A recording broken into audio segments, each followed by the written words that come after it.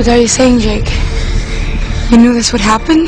Because of the nature of this film, you know, with this alien clan, this alien culture, you know, we had a choice. We could do it with makeup, like it's always been done, you know, rubber appliance makeup. It would have looked horrible, and it would have been boring and stupid, and, you know, kind of blue actors running around in the rainforest in their underwear, you know, and a bunch of blue body paint. It would have looked terrible.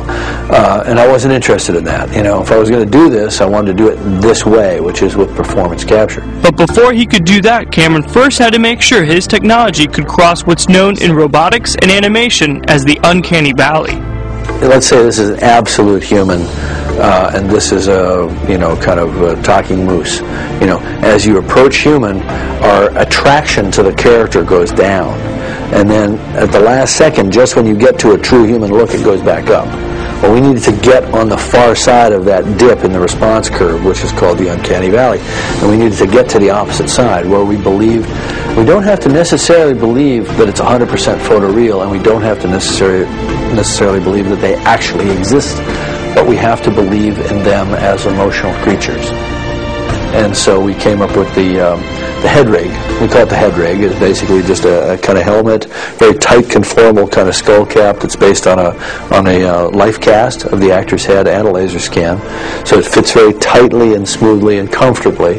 And then you know, there's a carbon fiber boom that comes out with a little camera on the front of it. And that camera shoots the face in a nulled out close-up. So even though the actor's moving all around, running, jumping, yelling, screaming, jumping off stuff, jumping over logs, you know, running flat out, whatever, we're getting that facial performance absolutely locked off.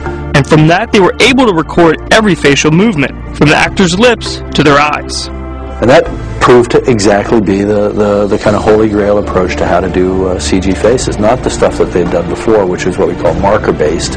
We're now image-based. We got the best animators in the world to take all this data that was coming out of our performance captures, and then we limited their options to things that were value-added, like the ears and the tails. So they took a human performance with no diminishment whatsoever, and then added to it. So when people ask me, you know, sort of what percentage of the actor's performance came through in the final character, I say 110%, because you actually had an increase